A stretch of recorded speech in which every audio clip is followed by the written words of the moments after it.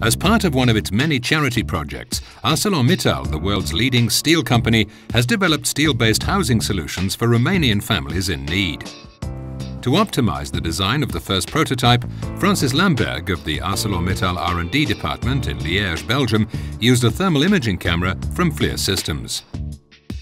For the Romanian housing project, ArcelorMittal chose the name Casa Bună, which means good house in Romanian.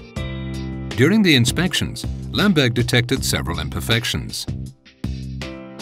Thermal bridges in inner wall bearings and windowsills showed up clearly in the thermal images. Based on this information, the prototype was improved, ensuring a well-insulated housing solution. From camera quality to after-sales service, Lamberg is very happy with the support he receives from FLIR.